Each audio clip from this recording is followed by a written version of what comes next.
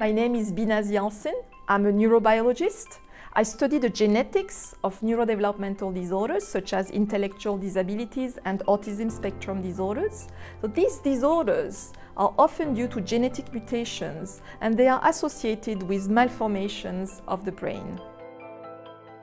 I lead a multidisciplinary team of researchers who are specialized in different topics from neurosciences, genetics, and bioinformatics. We use mouse models for our research, respecting animal welfare. The mouse has a similar number of genes to humans, which really makes the mouse a very good model to study neurodevelopmental disorders.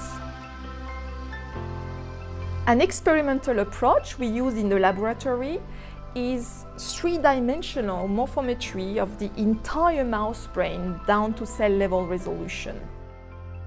By assessing a very large number of brain parameters in three-dimensional space, we can precisely detect what has gone wrong in the brain to better understand the disease and to better understand the genetics of neurodevelopmental disorders.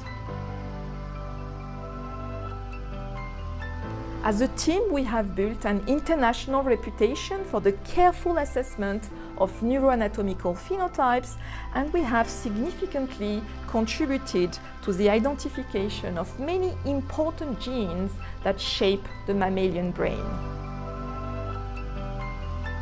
One of my best moments in the laboratory is when I discuss new data with my team members and my collaborators.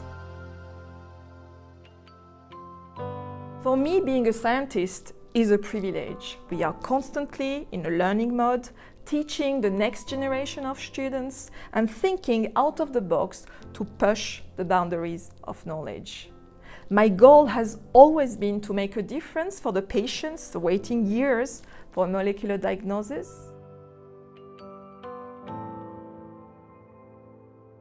My dream is that one day our work will help find a cure for these devastating disorders of the central nervous system.